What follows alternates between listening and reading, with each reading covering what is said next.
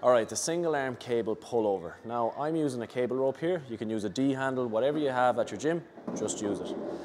So I'm grabbing on, I'm stepping back a bit, I'm hinging at the hips, I'm in a fixed position here. Now at the top, I can feel that I've got a stretch on my lat already. I'm gonna keep my arms stiff, I'm gonna pull through, I'm gonna contract and squeeze my lat at the bottom as hard as I can. I'm actually putting my other hand on the lat and I can feel it activated.